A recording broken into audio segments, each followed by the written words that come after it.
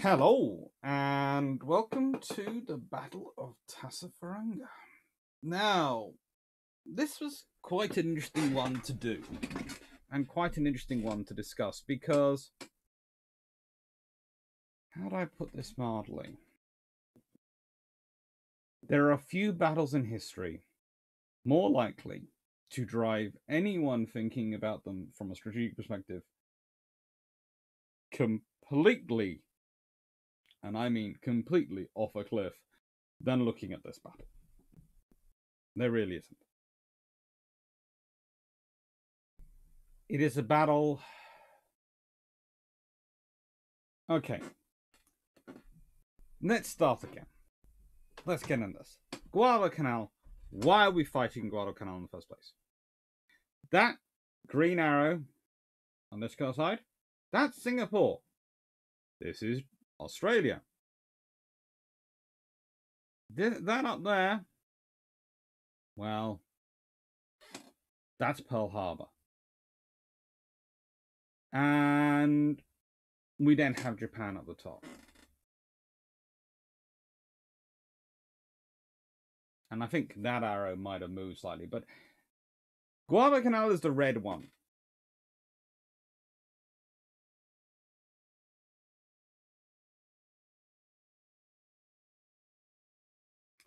Guadalcanal is the red one.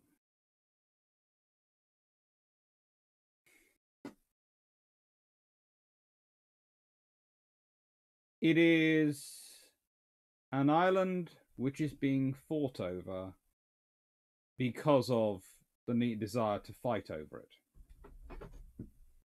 And let me explain this. So, if you have an airbase at Guadalcanal, you can control quite a patch of ocean and make it very difficult for convoys to get past. It's Mediterranean Combat 101.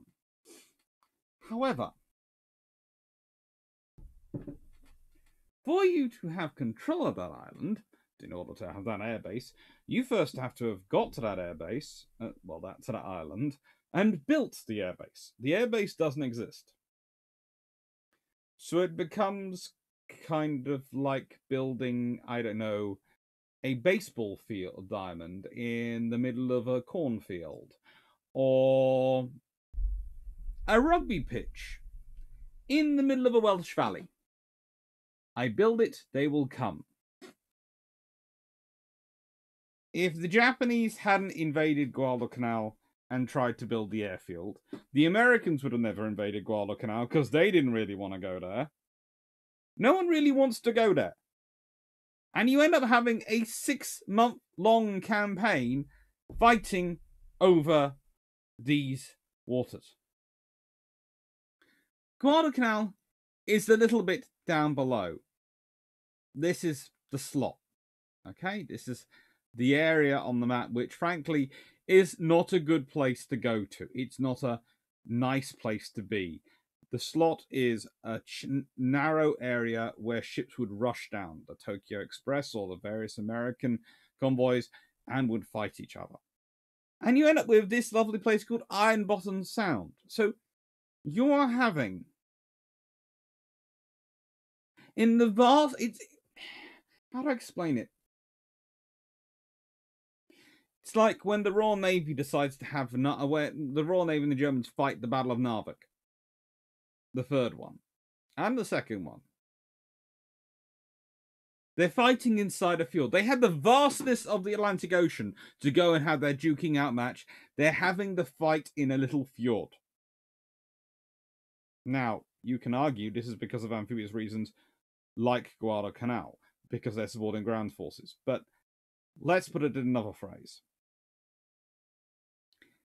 Let's say you have a hamlet, 3 or 4 houses, in the middle of a vast ocean of fields.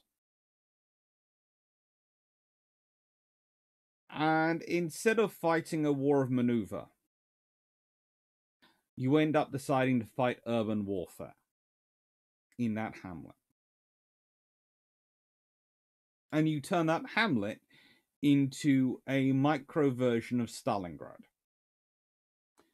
This is Guadalcanal. this is what we're talking about. We are talking about we are talking about something which, honestly, no one really thought about, wanted, bothered. The people who live there probably care about it. In fact, I'm sure they do. Everyone else,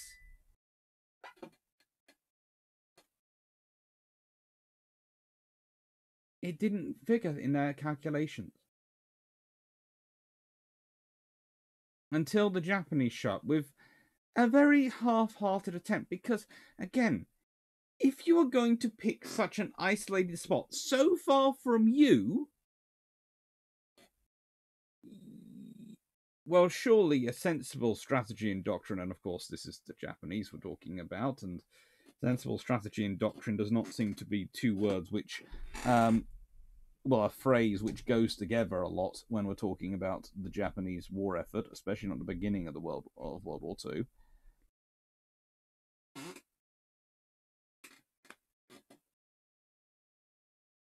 You would have thought, if I'm going to make this, if I'm going to go for this, and by the way, the best you're going to achieve is you're going to make the convoy routes from America to Australia a little bit longer, but let's be honest, they're not going to be that much longer on the scale of things, because they're having to cross the entire freaking Pacific and also go from the North Pacific, basically do a diagonal across the Pacific. So they're already going across it, not that way, but that way, which is already long enough.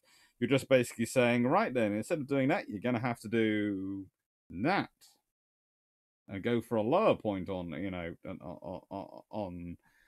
Australia.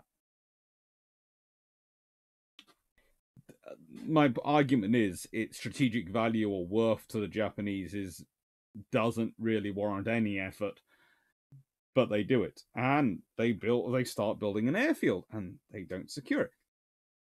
There are memories of a certain Malaya campaign coming here for anyone who's been paying close attention,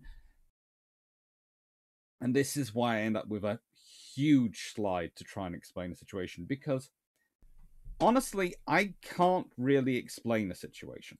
No one can. It shouldn't happen. It's not supposed to happen. It's not a sensible scenario for anyone for this to happen. In fact, for it to happen means something has seriously gone wrong. Let's do a sort of a rough overview. On the 7th of August 1942, Allied forces landed on Guadalcanal, and it's a complete surprise to the Japanese. Now, this is justified because of the Japanese are starting to build bases there. The Japanese landed a force of roughly 2,500 personnel. There are some people who claim it's 3,000. There are some who claim it's as little as 2,000. We can all agree that when you turn up with 11,000 troops, though, you're probably turning up with about 4-to-1 superiority in numbers. Especially as the Japanese personnel seem to be quite heavy on people who don't actually do ground warfare as a rule. It's beyond the level at which the Japanese can support. And let's go back to this map again. Someone tried to tell me it's on the route of march for the Americans to go up the island hopping campaign, and again, there are better, bigger, prettier islands than this.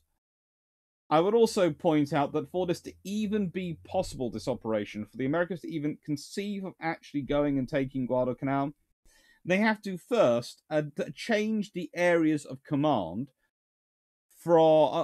between Nimitz and MacArthur. MacArthur doesn't want to do it. The army doesn't want to do it. Nimitz really isn't that keen on doing it, but King is. And so they changed Nimitz's area of control by roughly, well, as little as 60 miles at some points, as much as 360 miles at other points, to make sure there is a contiguous chain of command and that one person is in charge of the whole thing. Yep. Now, the Japanese have been building an island at Lunga Point that's now going to be renamed and called Henderson Field and going to become home to the Cactus Air Force. And, well, here is the first example of, okay, well, not actually the first example. We've got the Malayan level of stupidity. They've gone to an island which they can't defend, which is nowhere near anywhere they can support it from, and they've started building an airfield.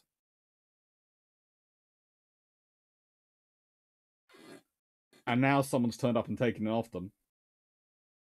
And the reason they were building an airfield is once you've got control of the airfield, you make attack on the islands very, very difficult. It's going to cost a lot more than it's worth to do it. And you know that because you were building an airfield in the first place. And the Japanese response, is it to try and withdraw the personnel they still had left on the island? No. No, we don't withdraw. We're an Axis power. We reinforce failure at every single opportunity. So, the Allies have landed with, let's be honest, mostly US Marines, have landed 11,000 troops. 11,000 troops. These, over the next 8 to 10 weeks, will be brought up to roughly 20,000 troops, most of which are concentrated around the airfield, which is, bar none, the only important piece of real estate on the island which actually matters to anyone. We can thank the Lord for a very, very sensible general on the American side who basically said, this island, shall I fight for all of it, or shall I just control the bits that matter? I'm not going to wipe out my own troops. I'm going to control the bits that matter. We can all be thankful for that.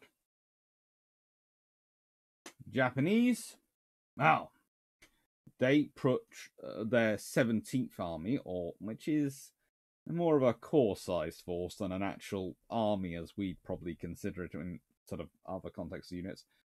And it's under the charge of Lieutenant General Haruki Hakatake. And,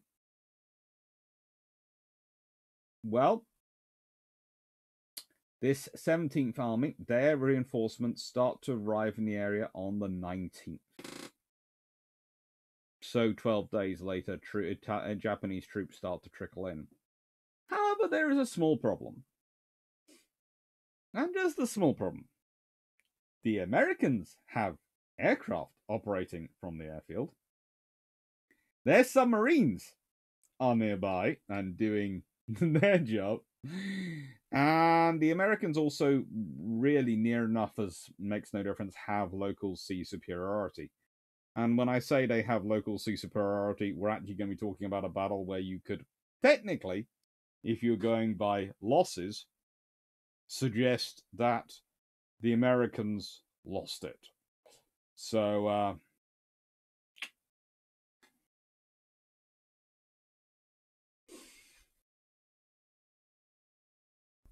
yeah.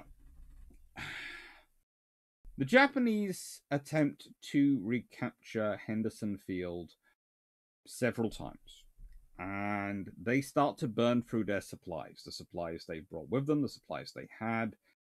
Their actual last attempts to land significant ground reinforcements take place on the 12th and the 15th. And all these reinforcements do really is put more of a strain on the supplies they actually have ashore. It's frankly probably the worst scenario you can think about. They are throwing away a mobile force they had. They're throwing away a fairly decent army. And what they decide to do, and instead of withdrawal, is they now set up the Japanese 8th Area Army under the command of Lieutenant General Hitoshi Imanoru at Rabaul. And he's in charge of the 18th Army in New Guinea And the 17th Army in the Solomons, pretty much concentrated in Guadalcanal.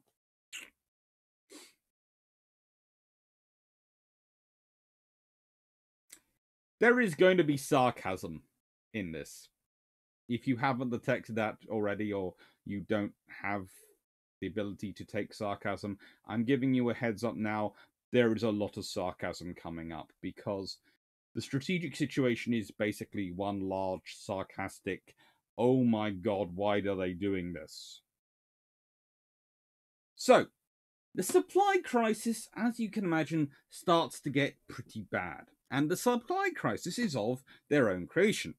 They have lost the airfield, which means they can't control the sea around it or the air around it, which means they can't bring in the big freighters to resupply it, resupply their troops ashore. And then they have grown their garrison massively, so they've grown their supply requirements massively, the number of troops there.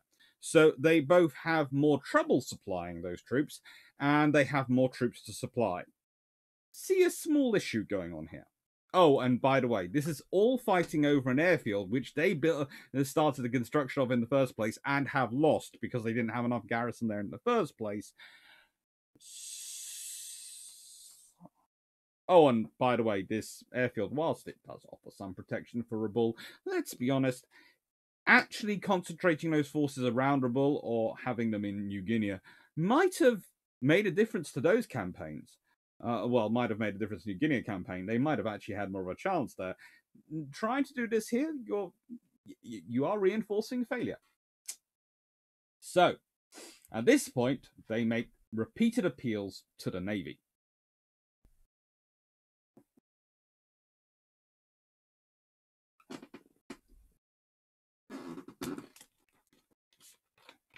So, beginning on November the 16th, 1942, and lasting roughly 3 weeks and involving roughly 20-odd trips, 16 submarines, one of them doing basically one of the from a pool of 16 submarines, one would do it a day. Some did multiple trips, some only did one. Were used to make nocturnal deliveries of foodstuffs to the island. However, here is the problem. Okay, so now, not only is the airfield the only point that really matters on the island, the airfield is also the only area which has, I don't know, spaces which are cleared to store foodstuffs, some form of road network to move stuff around, all those things which make logistics, I don't know, what's the word, work. We're not going to get onto the Good Admiral. We are not going to get on the Good Admiral till I've got through all the sarcasm out of my system. So, they have to man-pack the stuff through the jungle. And this is the point at which, I don't know, you really need the Japanese to have taken a lesson from the Viet Cong. Because if a force could man-pack logistics, it's the Viet Cong, if we look at them in history.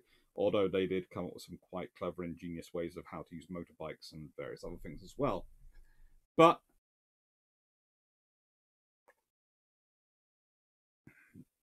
the Japanese are having to man-pack the supplies forward. And this means that even though the submarines are pretty much every day delivering between 20 and 30 tons, which is enough for the next day's worth of food, a good portion of that food is spoiling before it can go anywhere. A good portion of that food never gets anywhere, even when it doesn't spoil. And by the 26th, 10 days into the runs, some frontline units had not had any food supplied to them for 6 days. So I'm presuming they were pretty hungry. And even the rear area troops, i.e. the ones who are closest to where the supplies are being dropped off, are down to 1/3 rations. Again, the second Axis motto of World War II is starting to come true. The first being always reinforce failure. Second being logistics is something that happens to other people. They are doughty warriors, and you have the Japanese are hard fighters, but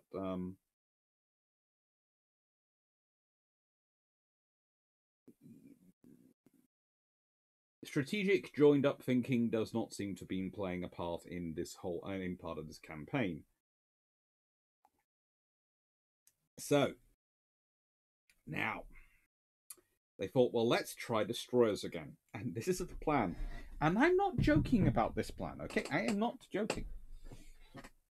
The plan developed by Eighth Fleet was, and this was in order to reduce the exposure of destroyers when they're delivering, so they can deliver more quickly and then get away,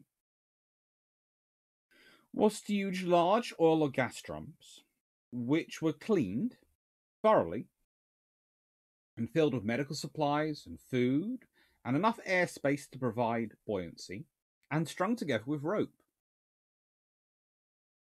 When the destroyers arrived at Guadalcanal, they would make a sharp turn, the drums would be cut loose, and therefore a swimmer or boat from the shore could come out, pick up the buoyed end of the rope, and return it to the beach, where the soldiers could haul in the supplies.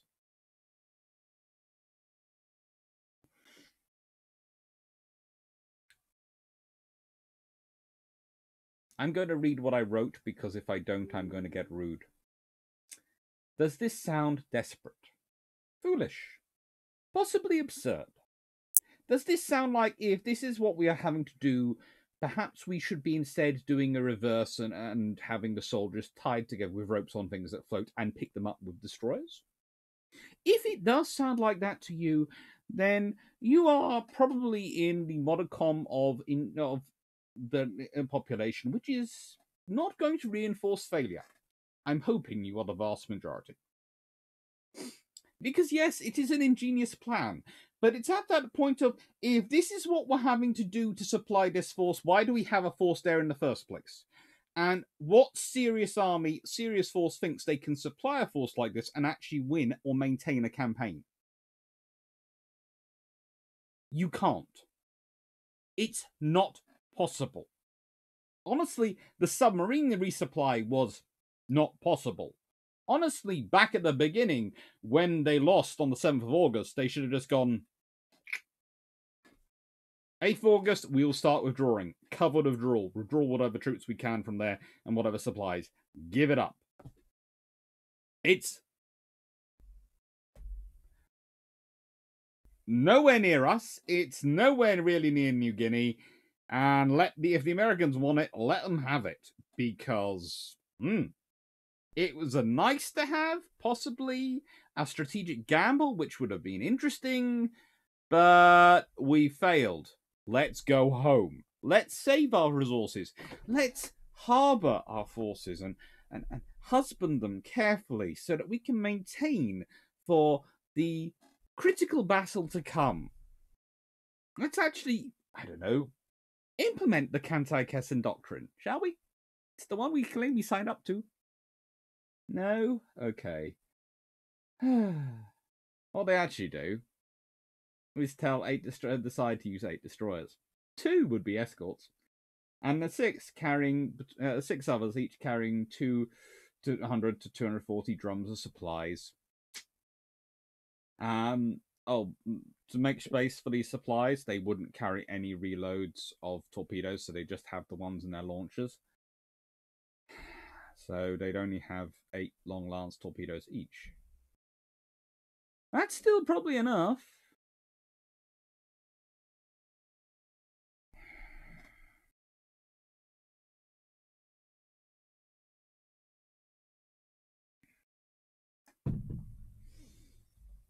Oh, now we're coming to a sane, good officer. And he is an interesting character, but from this point in the story, this point in history, he is the voice of reason and sanity. He's the one who ends up commanding the destroyers and having to go in. But Rezo Tanaka basically manages to upset his high command by asking such curious questions as, why in the name of all things holy am I having to do this? He doesn't put it in those terms. He's not quite as rude as a modern naval historian can be. But he does seem to upset them by going, what are we doing here? What is the point in me risking my ships for this? What I would also say is something I find interesting about the Japanese command structure is he is, in RN terms, a flotilla leader. In RN terms, he'd be a senior captain, but that would be it. He wouldn't be a rear admiral.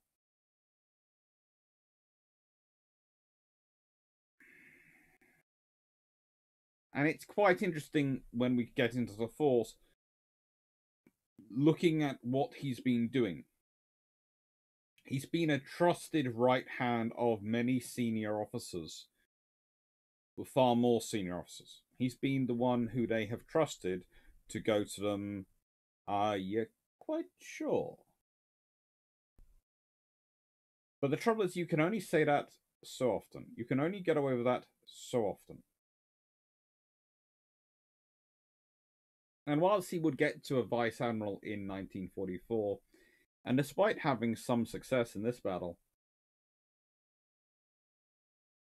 his asking polite versions of why are you throwing away my ships on this stupid stuff meant that when his injuries he would sustain in December 1942 on another Tokyo Express run, and this is of course the Tokyo Express runs, would be used to see him removed first to Singapore and then to shore duty in Burma.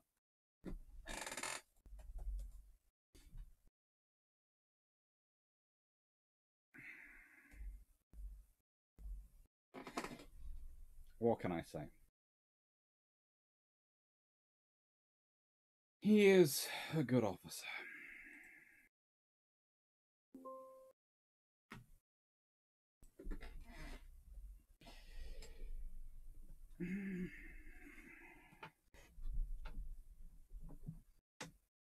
Next one is a more interesting and nuanced officer.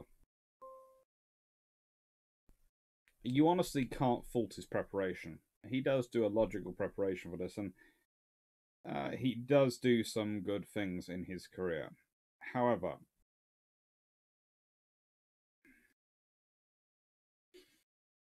he's also the admiral in charge of the Port of Chicago disaster, and the one who ends up deciding to make examples of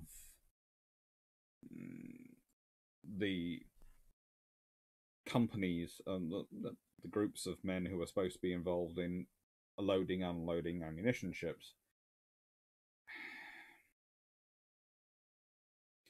There is certainly an argument that whilst you can understand the pressures of war, make it wearing on him and making him think that going for a hardline approach and making examples was necessary for the war effort. And certainly the Navy tried to stick by their man as long as they could on that one, even to quite recent times. When you look at the British handling and the way certain the more successful officers have handled things in terms of the Invergordon mutiny and various other issues in the past, there seems to me, how do I put this?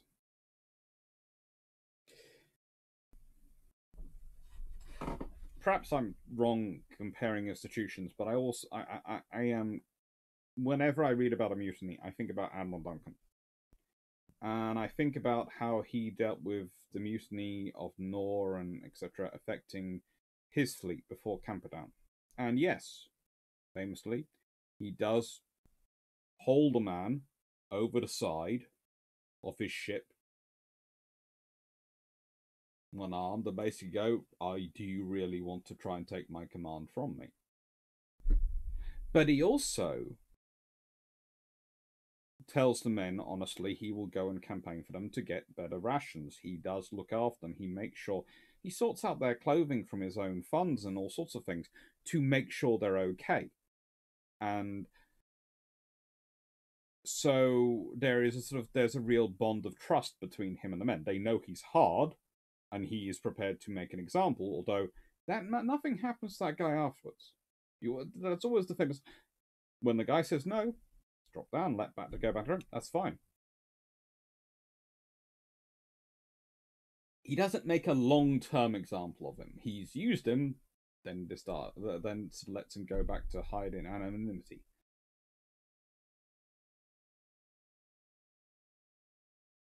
And his fleet goes on and fights the Battle of Camperdown. Now, the Dutch at that time, it was a really big threat. We think about the period of Trafalgar and all these things as big threats. But when half the Royal Navy is mutinying because of its state of pay and food and treatment by some of the officers, that's a really dangerous time. The Dutch fleet coming out, they're really dangerous. They are far scarier in many respects than the French fleet and the Spanish fleet, because the Dutch are considered very good sailors and very capable naval officers. And they haven't got a fleet which has been ravaged by revolution and successive purges for various things of officers. They've got a fleet which has been homogenized, has experience, has got all the things built up into it. So he manages to bring his fleet together and win the battle.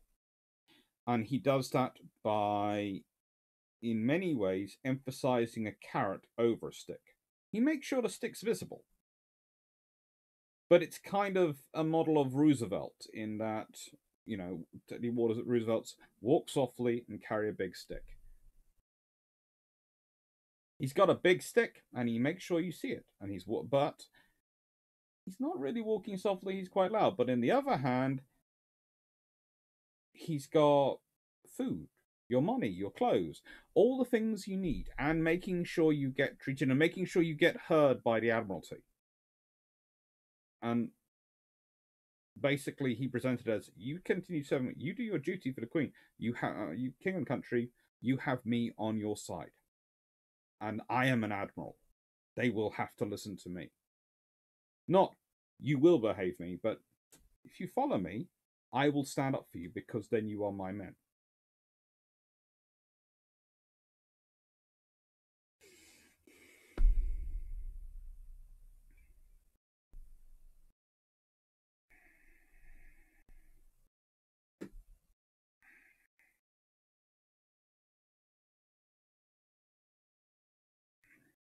And also, there's this sort of interesting thing about Wright in that I think he has many good qualities. But I think the trouble is he's a very much a letter of the rule officer. So this is one of those interesting scenarios where I'm sitting in here and I'm looking at these officers and, well, I'm British, so I'm supporter of the Allies, of course, and I think possibly had family involved, various things, various parts of this. But there's also part of me sitting here thinking, after two officers, the one I feel most sorry for the way he's treated afterwards by his respective service is this one, because I don't think he warrants it, and I think he's a very good officer. This is an officer who, well, we'll talk about his plan of action later, and I think that plan of action possibly is what helps to lead to some of the issues. So here is the Japanese force. The escorting force is Nagami, under Rear Admiral Reizo Tanaka, with Commander Konabi Tsutao on the Tutu, and Takanmi.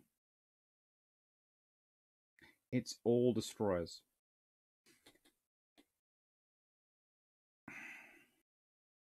He hasn't got his light cruiser anymore.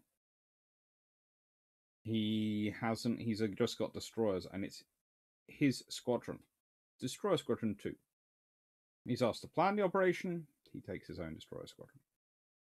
The transport force is divided up into two forces. One is going to Tassafaronga Point. One is supposed to veer off elsewhere, but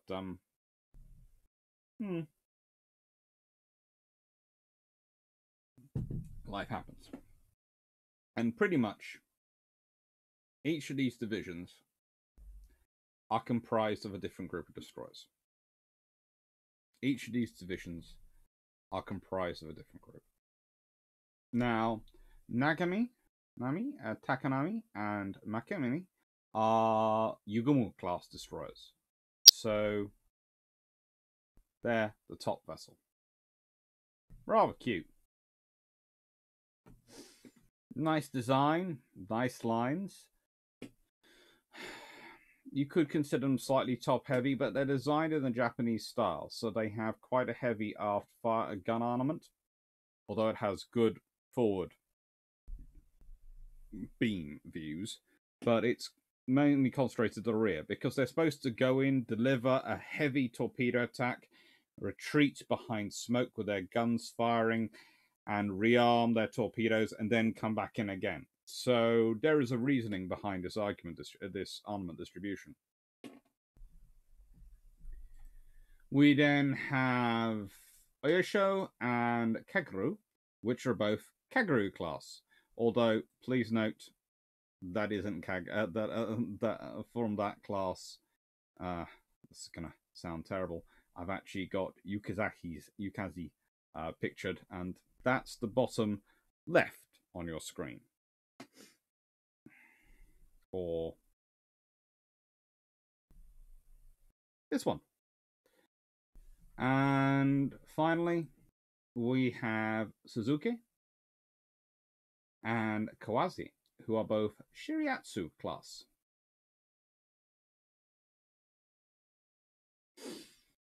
And this picture is actually of Suzuki, Tsukazi, which means apparently cool breeze, but I'm never quite sure about the translations of some of the Japanese names.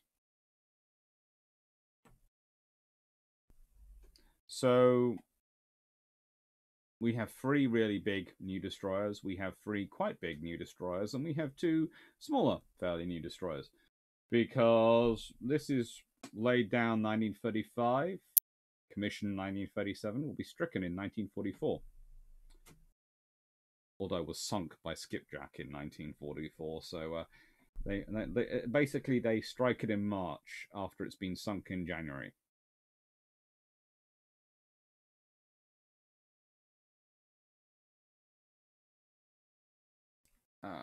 The Kaguru class involved, well, they're laid down 37, commissioned 39, pre-new ships. And then we have Nagani, which is laid down in 1941 and actually commissioned and completed in 42. So she is brand new.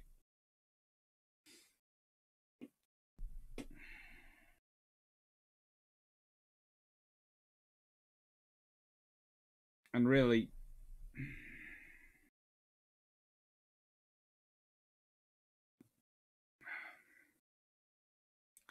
I would argue these are some of the better destroyers the Japanese have available. So Destroyer Squadron 2, well armed. Let's consider Task Force 67. Well, in the Vanguard, you have, well, 4 destroyers, of which Maori seems to be an interesting vessel.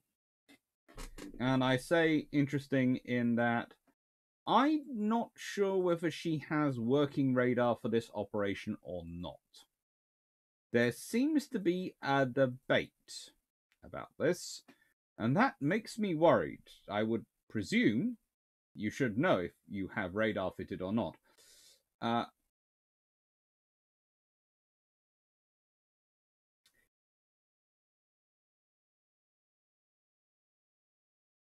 There are radars available which could have fitted on her, but she's also one of the oldest destroyers involved in this from the American side, so She's a Gridley class. They're special.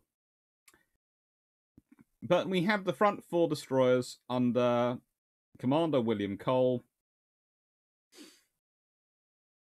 And he's in USS Fletcher, which is, surprising enough, a Fletcher class. We can all be quite surprised about that.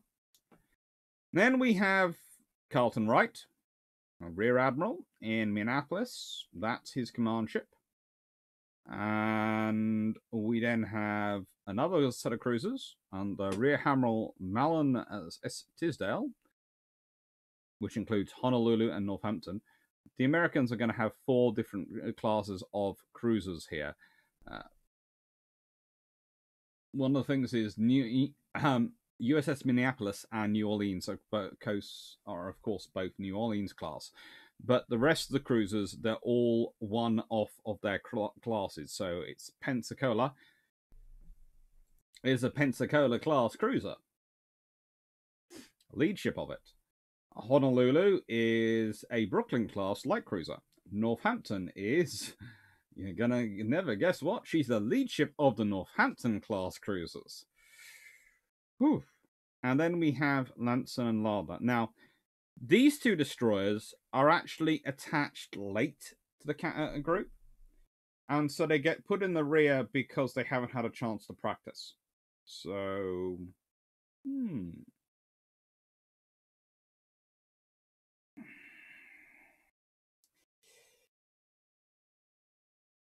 One of the nice things is there is actually this picture, which is of the destroyers leading the cruisers on November the 30th, heading for Guadalcanal. So these are the 4 classes of cruisers. Now, our light cruiser, Honolulu, is of course the one at the top there. But the rest of these are all pretty cool. And I like the American 8-inch cruisers. I do.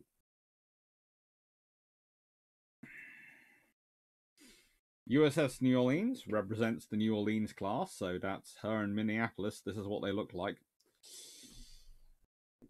Then we have USS Northampton and USS Pensacola. They are good, strong ships. Again, you start to think this is quite a heavy force being sent in by the Americans. And then we have the destroyers. One on top. Gridley class, single stacker, USS Maury.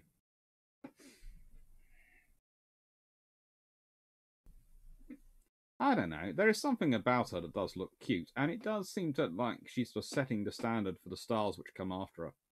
Then we have a Gleaves class, USS Lardner, a Fletcher class, USS Fletcher, of course, and the Mahan class, USS Drayton. Mahan class are one of these classes of destroyer which really don't get enough love. They are absolutely amazing at the beginning of the war for the Americans, but they get so little love.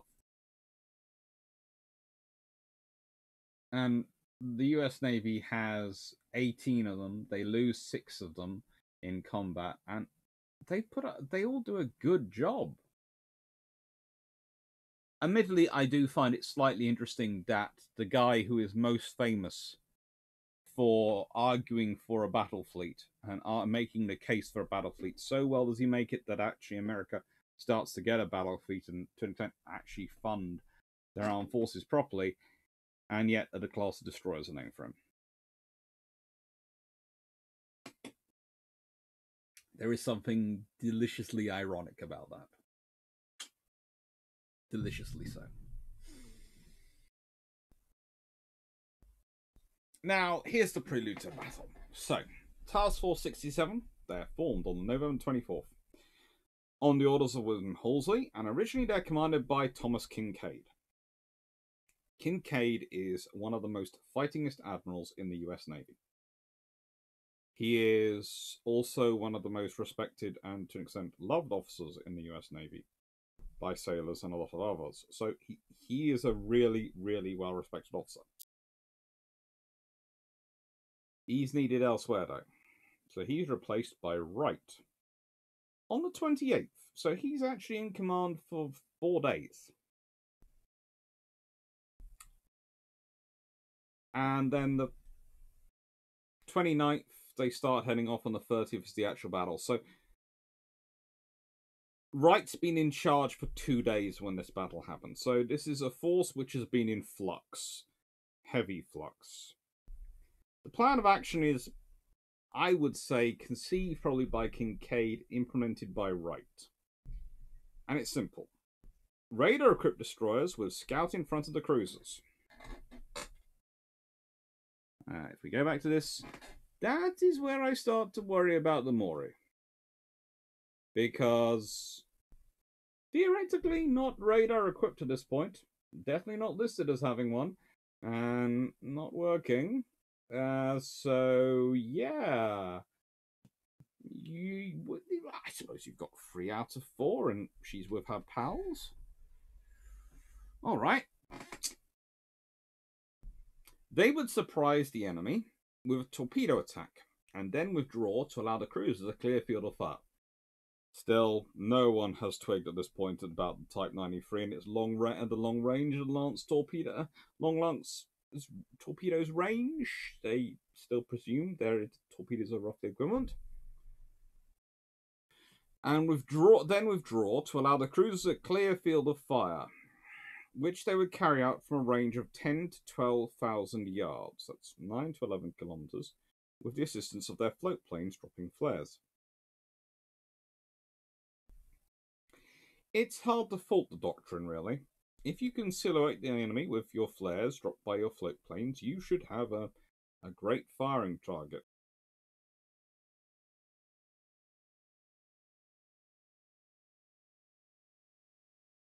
Some small points of error, or not so much error, issue with this plan. Your float planes are float planes, and they're going to have to land on an airfield.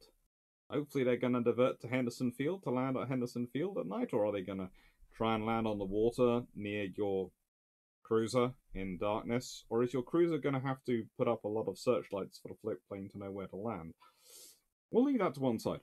The float planes are also going to be dropping a lot of flares, which will probably reveal the enemy positions, but might also reveal their positions, and more importantly, could well reveal your positions as well. So this is going to be interesting, especially if any of the float planes in the dark, I don't know, make a misidentification and for some reason drop flares near you rather than the enemy.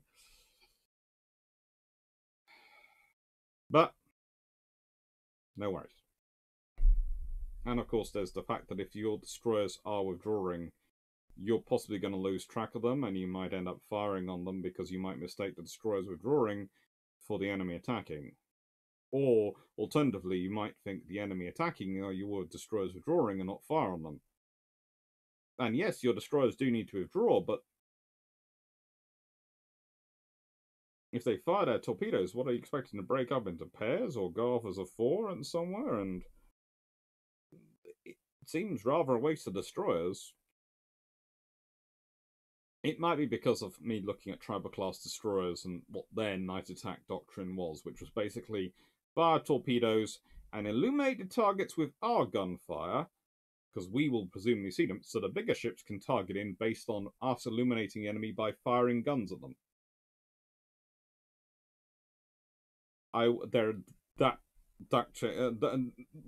Don't take this the wrong way. That tactic is fundamentally slightly nuts, but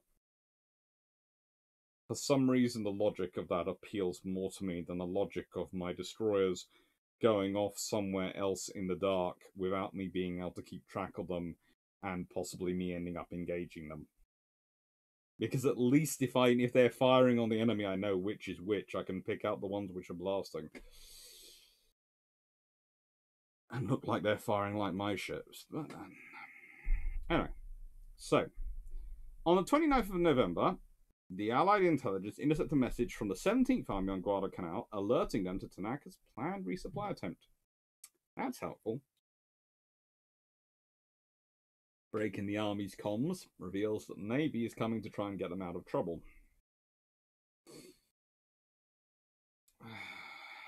Anyway, Halsey orders Wright to intercept. On his way in, Wright gets an update from Paul Mason, an Australian coast watcher, about them leaving and basically roughly what the Japanese were doing.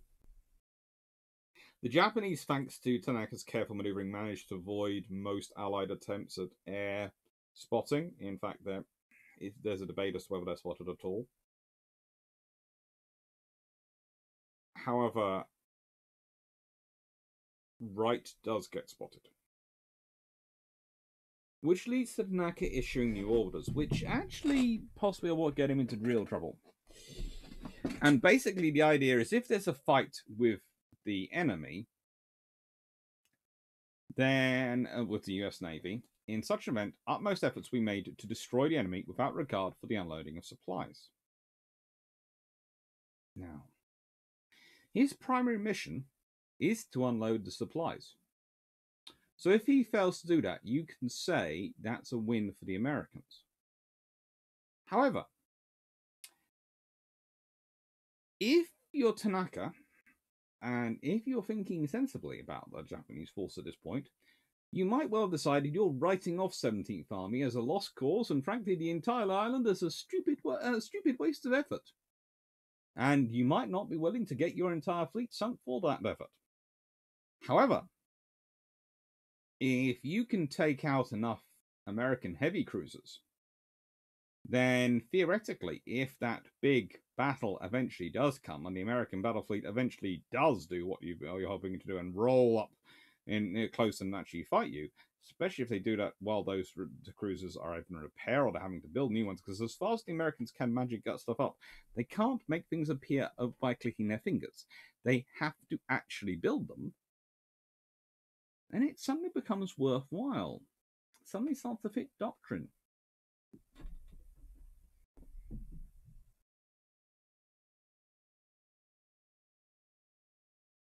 It also changes the metric for victory, because it means the metric for victory, as Tanaka sees it, is taking out a lot of the enemy.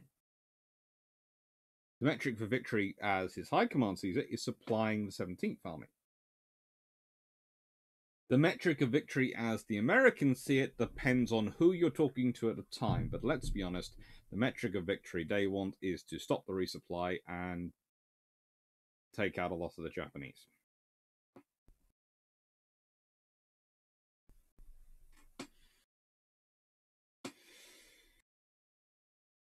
They're not going to get their wish.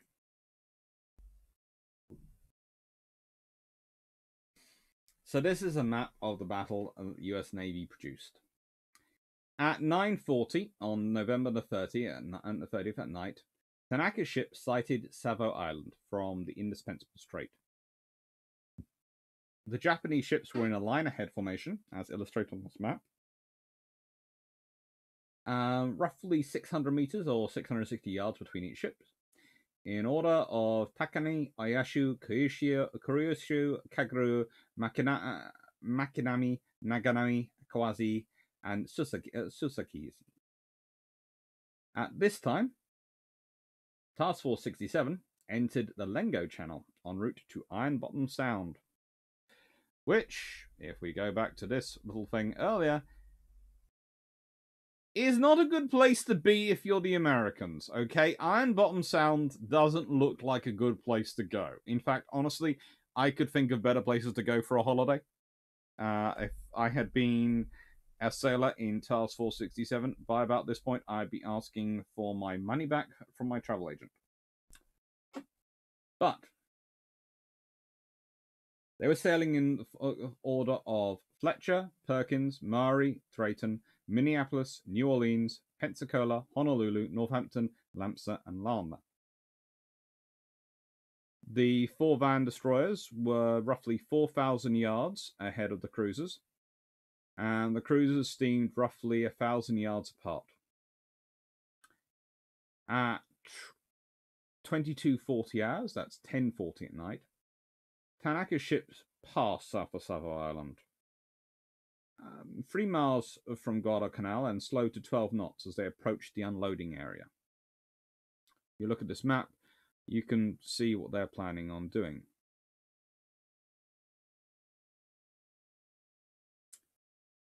Takanami took station about 1 mile seaward to screen the column. That, of course, being one of the escort force, not Naganami, which is Tanaka's ship, but Ogura Masami's ship.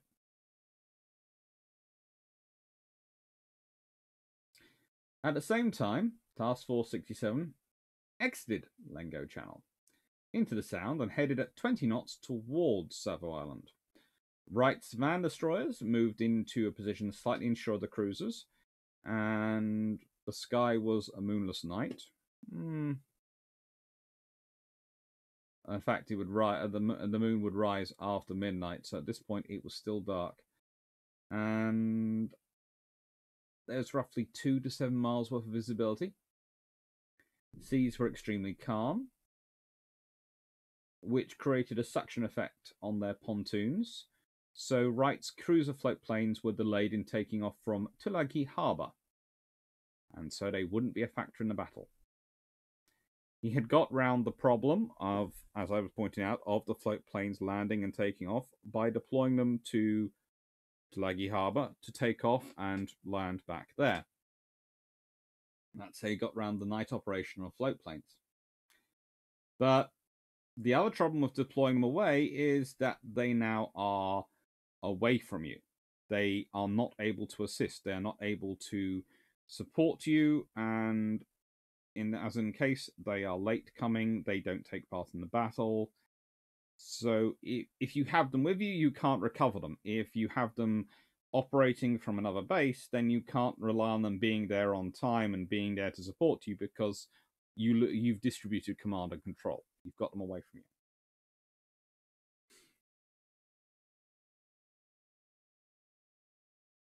At 23:06, that's 11:06 at night, Wright's force began to detect Tanaka's ships on radar near Cape Esperance on Guadalcanal.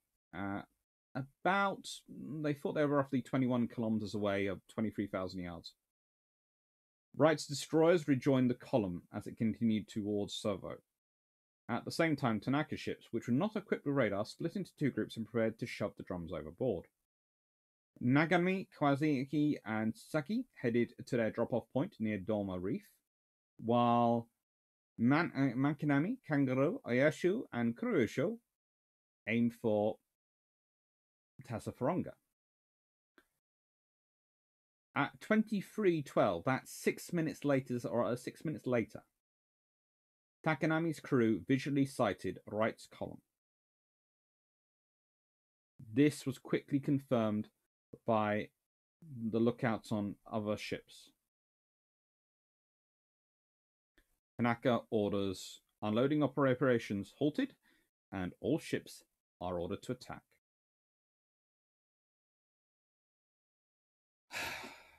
At 23:14, that's 11:14. So now the actual fight's been going on, hasn't really started, but it's 8 minutes since Wright's force, and this was mainly Fletcher, have managed to start to establish radar contact.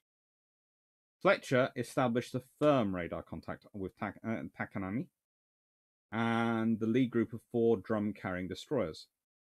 At roughly a minute later, with the range down to 7,000 yards or 6.4 kilometers, William M. Cole, commander of the destroyer group and captain of Fletcher, radios Wright for permission to fire his torpedoes. Radios for permission. Wright waits a further 2 minutes and then responds with range on bogies, that's the ships, the Tanaka ships, excessive at present. Cole responds, range is fine. Now, remember, they have under the plan of the attack, it had been to commence firing between 10 and 12,000 yards. So 7,000 yards should have been more than fine. But no. Cole responds, range is fine, as said, and it takes 2 more minutes for Wright to respond with permission to fire. So if we consider this, Cole probably asked permission roughly 23:15. it's probably 23:20 before they get permission back. And this means that in that time, the US destroyer's targets managed to escape from an optimum firing setup ahead to a marginal position passing a beam.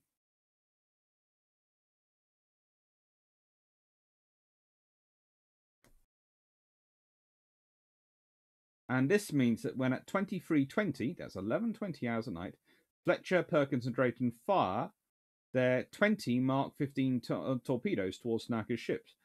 Maury, which lacked a radar and had no contacts, had to withhold its fire.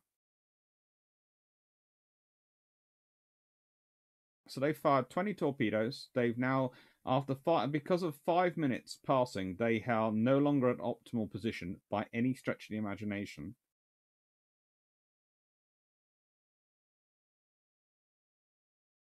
At the same time, Wright orders his force to open fire.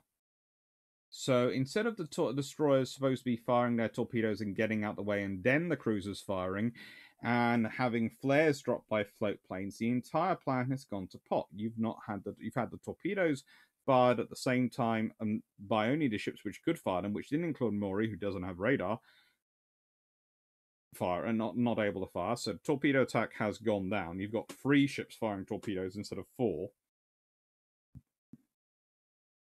You have no flares to silhouette the enemy, and your guns are opening fire almost immediately as soon as your torpedoes are fired, which is going to give your enemy a heads up they're under attack, so they might start maneuvering, which means you're possibly going to muck up your own torpedo firing solution, which was already, thanks to the delay of 5 minutes, at a tangential point.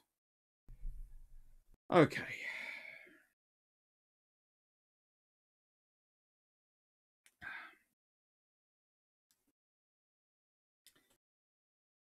Now, there is a debate about this because I said the original plan was for the destroyers to get out the way and for the float planes to drop flares.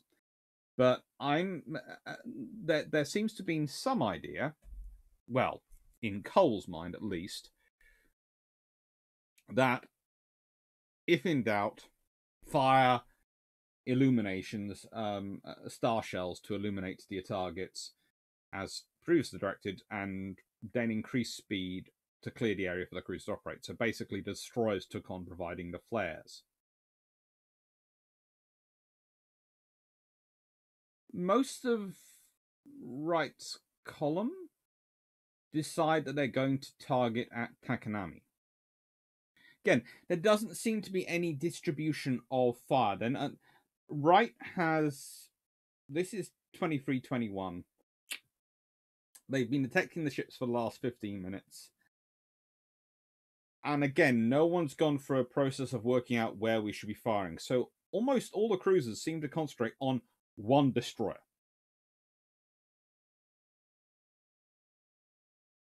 Takanami returns fire, launches a full load of 8 torpedoes.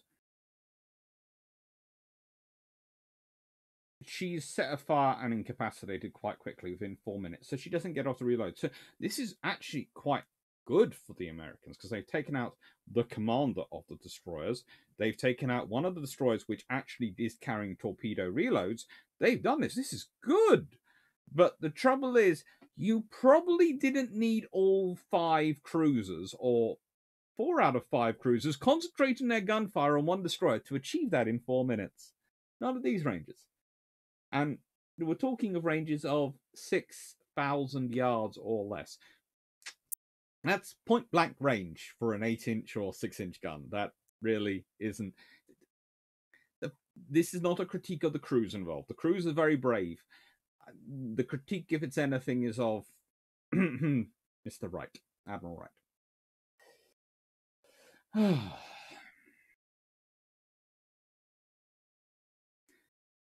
As Tamaki's destroyed, the rest of Tanaka's ships, which were pretty much being ignored, increased speed, maneuvering, and started responding. Surprisingly, all the American torpedoes missed.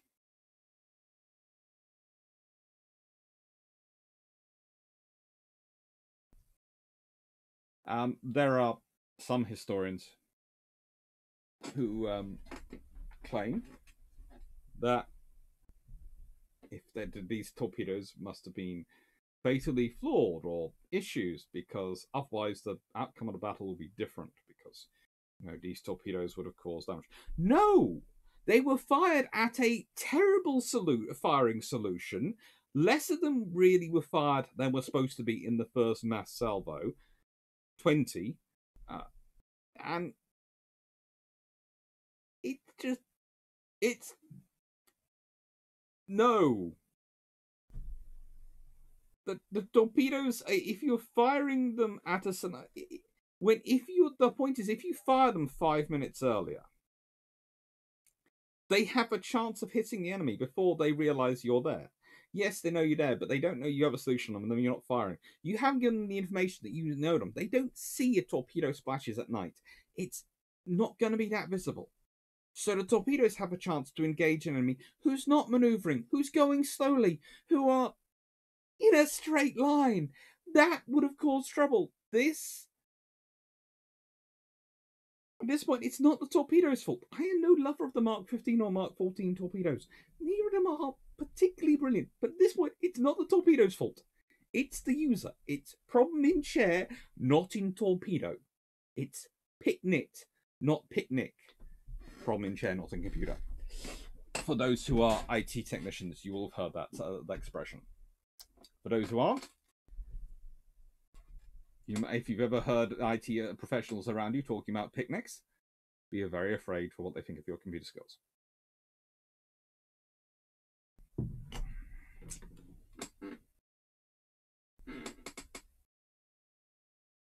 Oh no, I got it wrong a second ago. I said Takanami, which was Tanaka's flagship. Sorry, that wasn't. That was Masumi's ship.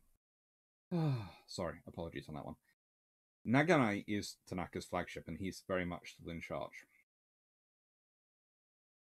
That was estimated their victory. Sorry.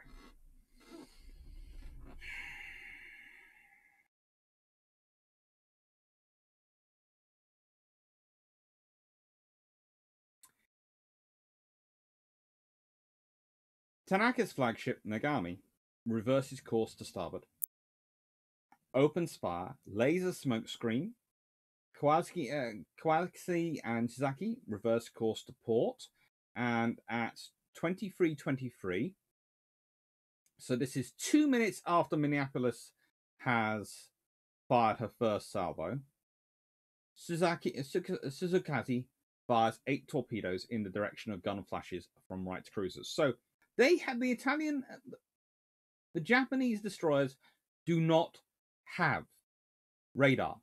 They are firing based on the gunfire and gun flashes of the American cruisers.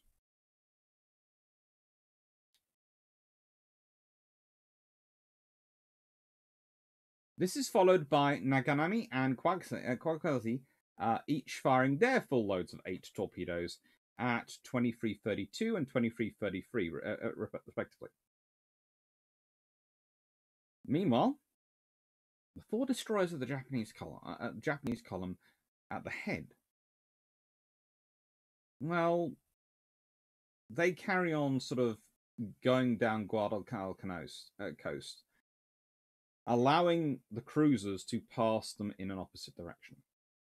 Once clear of Takanami at 23:28, Kuryosho fired 4, and then Oyashu fired 8 torpedoes in the direction of Wright's column. They then reverse course and increase speed.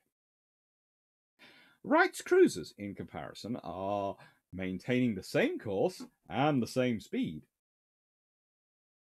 This is they're doing as 44 Japanese torpedoes are heading in their direction.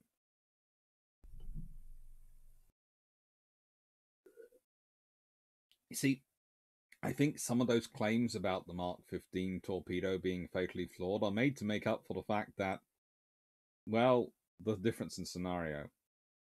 The Japanese start getting fired up. They start maneuvering and presume there's torpedoes in the water. The Americans start firing. They continue on in a straight line and presume that no one's going to fire a torpedo at them.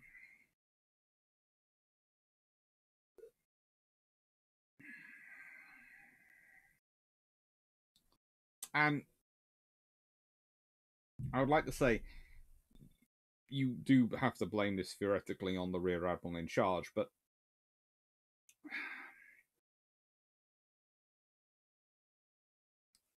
if I was one of those captains, I would. Wow. I hope I would have gone. I'm stretching the bounds of my instructions here. I'm supposed to be in a straight line proceeding. I'm going to start wiggling. Just keep wiggling from side to side. Anything to throw off a torpedo solution.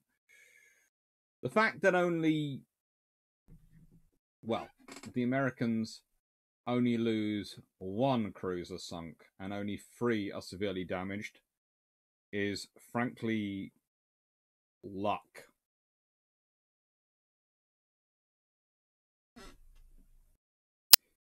At 23:27, as Minneapolis fires her night salvo, Wright decides to start thinking about ordering a course change for his column. 2 torpedoes, this is either from Suzukaze or Takanami, strike her forward. One warhead decides to blow up the aviation fuel storage tanks forward of Turret 1, and the other knocked out 3 of the ship's 4 firearms. The bow forward of Turret 1 folds down at a 70-degree angle, and for some reason the ship loses power and steering control. Unfortunately, 37 men are killed, but this is why you don't keep your ship going in a straight line in a battle with an enemy who has torpedoes. Less than a minute later, a torpedo hits New Orleans abreast of Turret 1 and blows up the ship's forward ammunition spaces and aviation gasoline storage again. This severs the ship's entire bow forward of Turret 2. Imagine HMS Eskimo, but on a bigger scale, because this is a heavy cruiser with a heavy cruiser's crew. The bow's twisted to port, the ship's hull is wrenched, and everyone in turrets 1 and 2 are killed, either by the shock or by the loss that just goes straight down. New Orleans is forced to revert into a reverse course to starboard and loses steering and communications. It's a total of 183 men are killed. Pensacola, the next in stern in the cruiser column, observing Minneapolis and New Orleans taking hits and slowing, Pensacola steers to pass them on the port side, and then once passed, returns to the same base course.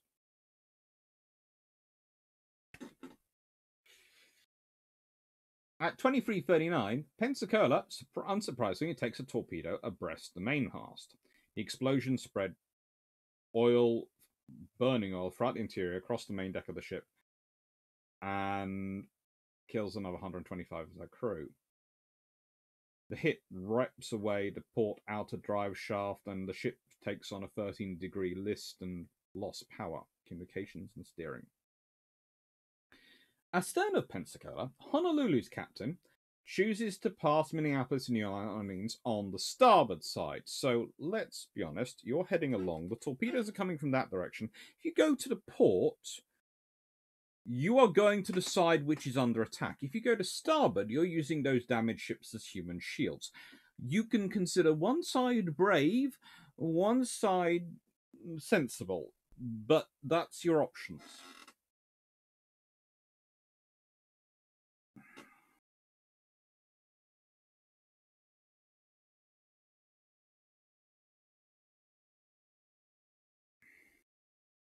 The ship also increases speed to 30 knots, starts maneuvering radically, and successfully transits the battle area, not taking any damage.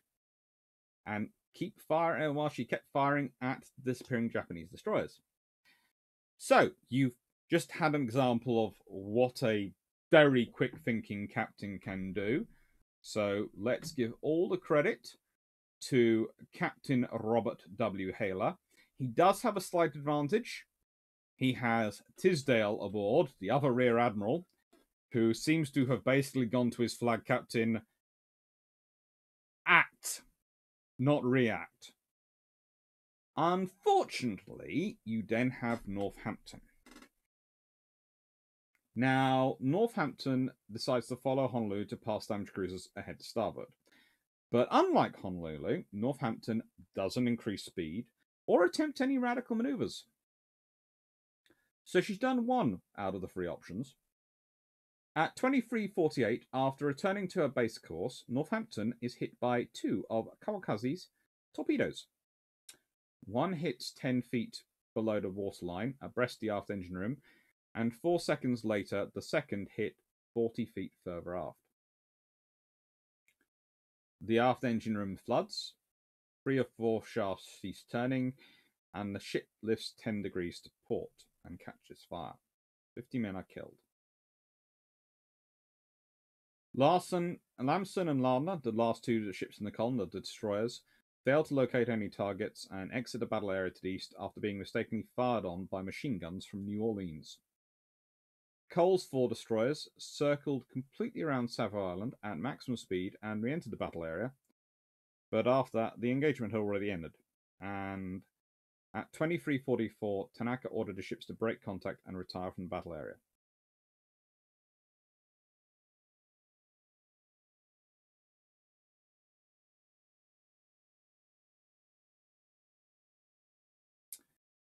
When Takanami fails to respond to radio calls, Tanaka directs Ayashu and Kiryoso to go to her assistance.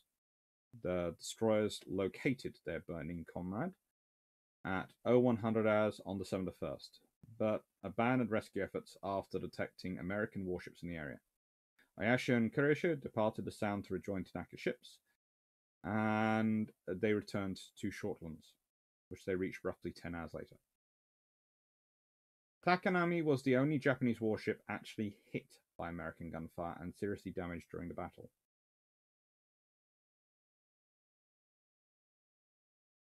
Northampton's crew were unable to contain the ship's fires, and it listed and had to abandon ship at 0130 hours. This is New Orleans. As Herbert Brown puts it when he goes that evening to look at it, went at night. I had to see. I walked alongside the silent turret too, and was stopped by a lifeline stretched from the outboard port lifeline to the starter to the side of the turret. Thank God it was there. For one more step, and I would have pitched heads first into the dark water 30 feet below. The bow was gone. 125 feet of ship and number 1 main battery turret with 3 8-inch guns were gone. 1,800 tons of ship were gone. Oh my God, those guys I went through all boot camp with, all gone.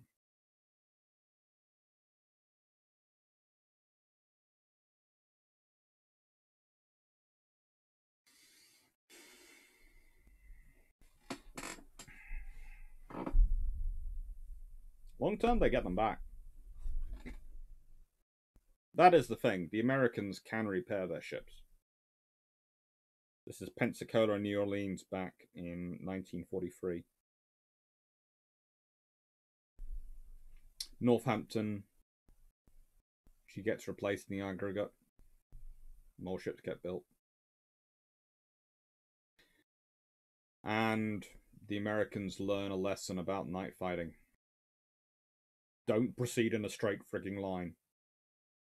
However, they have to get retaught that lesson time and time again, and so do.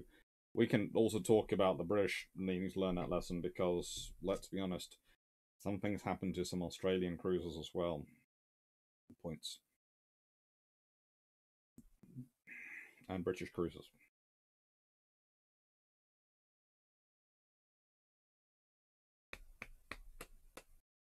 But they shouldn't have been lost or damaged in the first place.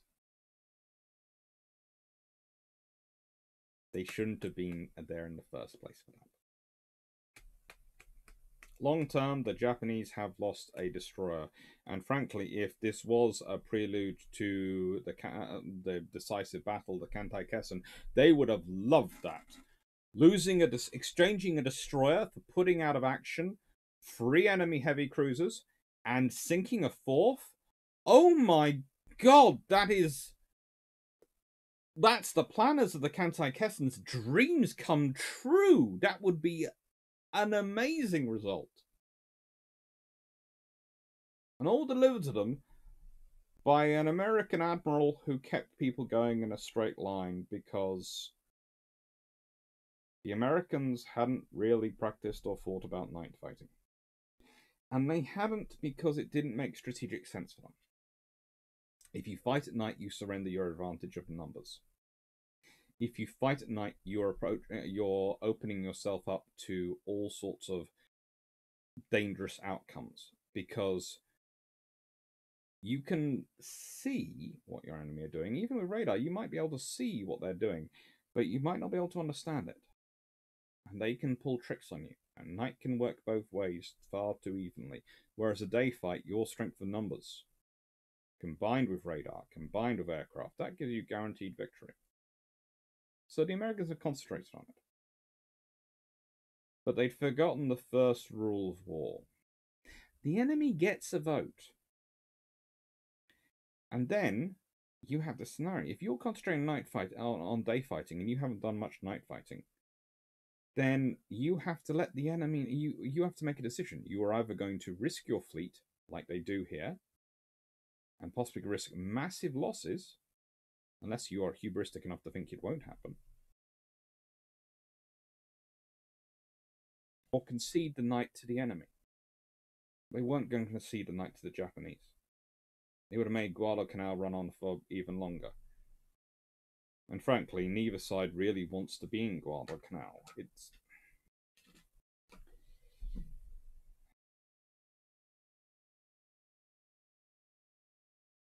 So they chuck the ships in. They chuck them in under an admiral who is, I would argue, not constitutionally suited to the realities of night fighting in wartime, judging by his previous actions and the instructions he's given. Yes, they might well be the best that he can achieve with the fleet he's got, but at which point he either needs to be able to turn around to Halsey and say, we can't do it, or he needs to turn around to his captains and go, I trust you. I'm going to give you the freedom to maneuver independently. Just don't slam into each other, please. Something needed to be done. And it is really interesting to me that Honolulu is the one which basically goes, this is not my game of raspberries, I'm going to play it a different way. The moment they can, they do. And Honolulu is, of course, the one which survives. But in many ways, Honolulu is the least valuable, easiest to replace of the cruisers there.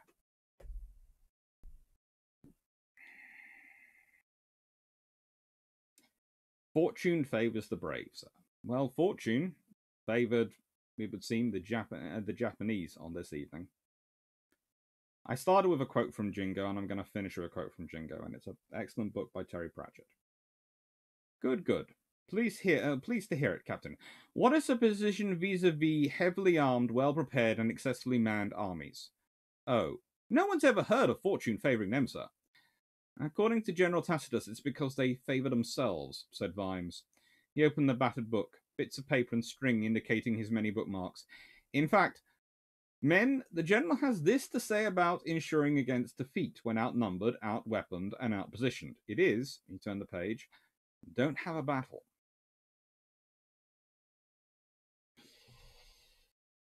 That could be the argument for Guadalcanal in the whole battle from the Japanese perspective. But in this naval battle, you have 3 points at which you can start to go, only having 3 destroyers, which are radar equipped to act as your forward screen. That's iffy. Your flare aircraft not being able to come to your aid or not being available. That's iffy. continuing on regardless is brave. But you already at this point in the war know the Japanese are good at night fighting. And you know that because you've been warned by Kincaid, you've been warned by Halsey, you've been prepared for it.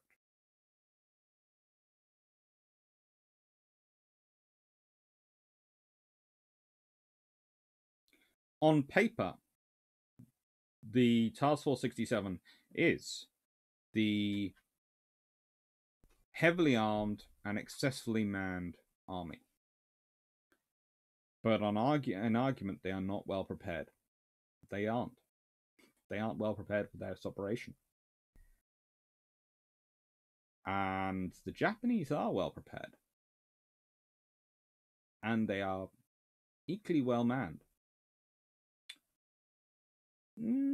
Heavily armed? Well, that depends on your definition of the long lance torpedo, but I'd say it proved fairly effective in this contest, so let's go for quite armed. And they did fire 40 of them.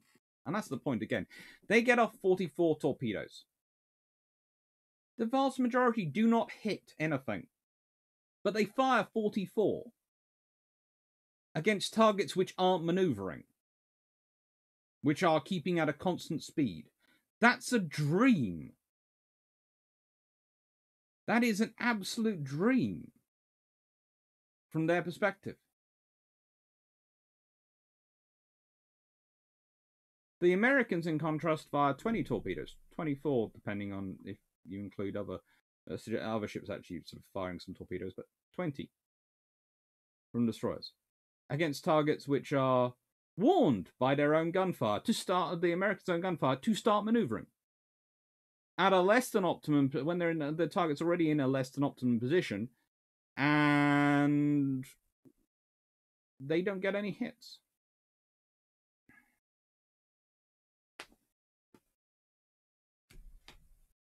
Don't have a battle. Because ultimately, even if the Japanese had supplied their troops ashore, those supplies weren't going to do anything for them. They weren't going to win or turn the tide of battle. The Japanese didn't have the troops ashore, they didn't have the people ashore, they didn't have, even these supplies would not give them, fix anything. You are throwing away American surface forces to fight a battle you don't need to because you've already won the battle. The only reason the Japanese aren't admitting it yet is because they're too stubborn and they're being too silly. They should have withdrawn ages ago.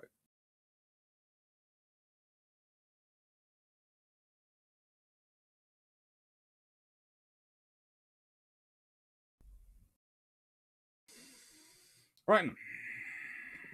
What do we have coming up? Well, we have Brewship 63, the Writing Theorist, Corbett, Mahan, Richmond, Sims and Cable, Richmond Sims, Cable and Korshkov coming up on Sunday. And we have a product of the Kantai-Kessen Doctrine or something to do. Pearl Harbor, 7th December. Be fun. But as you notice, there's a few gaps. Just a few gaps. And well, these gaps are going to be filled. These are the suggestions which didn't make it. Andranout, hypersonic missiles and their potential effects on 21st century warfare. That is a colossal subject, and I would love to have a go at it, and I will probably have a go at it someday, but I'm not going to do it in the Christmas season, when I could have Christmas parties to go to. It is conceivable. I know I'm a naval historian, but I am a fun and happy enough personality. Okay, I'm a funny enough personality. I'm not going to go for happy enough. That occasionally I do get invited to Christmas parties. And I do a very good ho ho ho. So,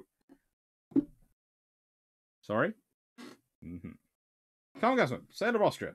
The reality behind John Biggin's Proshka series. The semi-fictional ships, smaller and bigger events and places. I have never read that. But if you send me details, I will have a look at it, and then maybe eventually I will, if you suggest this again another time, I will look into it.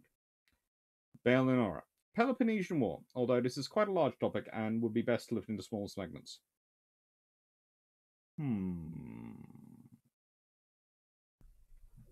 Wayne Borin.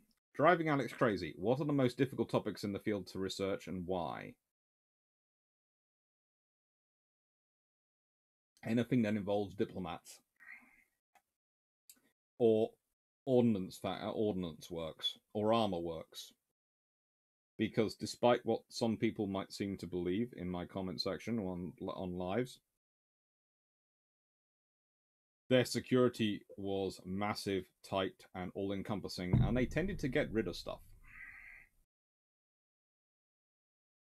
Wayne Boring, The Battle of Pell Station, from C.J. Cherry's book Down Below Station. The implications of the technology and the socio-political situation between Earth, the company fleet, the stations, the merchants, and the Cytine. If you haven't the novel, I recommend it highly, and if you like the music. Okay. I'm going to need to look it up. So, these are the December vote suggestions which got through to be turned into something. James Carroll's. What if Thrawn, Vader, and Vader, what if Thrawn and Vader served the Japanese Empire, or Thrawn and Palion? Aaron Evans, Luftwaffe anti-shipping operations in the Second World War. Carl Henshaw, British night fighting doctrine in the Second World War. Simon Spratt, the 1905 to 1906 and 1911 Morocco crises, which I think I've done before, but I'm happy to do again. Vision, The Battle of the Thames, Thrawn Tries for London, Part 2 of the Tarkin Thrawn World War I Alternate History Series. Vision, Selborne Fisher Screen, the integration, then de-integration of the executive and engineering branch of the Royal Navy, 1900 to 1925. Vision, 80 Years War, years after Pearl Harbor, its lessons and after effects. Wayne Boring, 4 European blue water navies were not involved in World War II. Portugal, Spain, Sweden, and Turkey. What was the strategic situation for each of these powers, and what resources, ships, infrastructure, did they have, and what do we know about their defense plans? Wayne Boring, the Royal Canadian Navy, geopolitical considerations, etc., etc. Wayne Boring, an in-depth consideration of the Royal Navy, strategic and tactical thought, all the use of iron submarines and iron anti-submarine forces between the wars. Bill and Laura, Peloponnesian War. You see, there was a point at which I was not going to do that, but then I thought, I'll add it in. Ian Carr, what if the courageous and glorious survived, and what changes would have resulted to iron carrier practice and strategy? Rigo Sava, what if Admiral Kimmel had 2.5 days warning that Pearl Harbor was going to be attacked by 6 Japanese fleet carriers and their escorts on the 7th of 1941? What would he have done, and what would have been the outcome of the battle? That's an interesting one. So, how did I change it into the vote topics? Well, I had to make some decisions. James Carroll's became What if Thrawn and Gilead Kefalion served the Japanese Empire in place of Isokuru Yamamoto and Chushi Nagoma. I thought that was quite an interesting crew to replace. This is the point. I have to, when I'm doing these, I like to replace and do it as discreet as possible. So I like to know who I'm replacing, and I like to be going in with sensible people for their roles. And I did consider Vader, but Vader, not really. I didn't really think it would work. I thought Palion works better to replace Nagumo, and I thought Thrawn replacing Yamamoto was quite cool. Aaron Evans, how successful were Luftwaffe anti-shipping operations in the Second World War? I thought it was good to add in a question. Carl Hanshaw, how was British night fighting doctrine developed for and then in practice during World War II? Again, you might have noticed I've turned these into sort of questions from their things. Simon Spratt, 1905, 1906, and 1911 Morocco crises. Vision, the 1917 Battle of the Thames, because that seems to be quite a popular idea. I get messages on Discord about that. Wayne Boring, what was the strategic situation for each of the 4 European blue water navies that were not involved in World War II?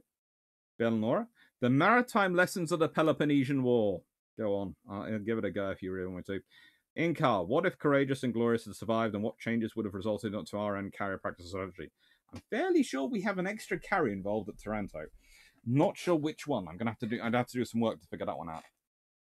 Richard Basava, what if Admiral Kimmel had 2.5 days warning of that Pearl Harbor was going to be attacked on December 7th, 1941? Vision, the consequences and outcomes of the Selborne Fisher Scheme, 1900 to 1925. Wayne Boring, the Royal Canadian Navy from fouling to the start of World War II. Vision, 80 years after Pearl Harbor, its lessons and after effects. Wayne Boring, strategic and tactical thinking on RN submarines and RN anti-submarine forces between the wars. And yes, to an extent, those questions are shortened so they actually fit in the Patreon question system for the thing. So, I hope you've enjoyed this video. I hope you found it interesting and useful. It's going to be rather late going up. In fact, it might end up getting delayed till tomorrow because basically teaching went on longer today than it was supposed to. And I left this to be recorded today because I was supposed to have time today. And I thought actually recording on the day would be actually quite fun and nice. And I've done it before and it's been fine and I've got it up on time. But life happened. So apologies. Enjoy. Thank you very much. I hope you enjoyed the videos, and please, if you do get all the way to the end, because as I do like to know if people like the videos and if they've got to the end. What I'm going to say is this. These are numbered 1 to 13. So, I'm going to throw in an extra topic. Whichever one, numbered 1 to 13, gets the most votes in terms of comments down below, I will add in an extra live between Christmas and New Year on it. And the thing will be, if the numbers are the same ones as the ones which win the patron vote, I will then go down to the one below that. Okay? So if whichever two win the patron vote, if they're the two which also come highest in the comments, I will go to the comments and I will look for the third highest, or third most mentioned number. Okay? Thank you very much. Remember, it's 1 to 13. I'll expand it so you can quickly see.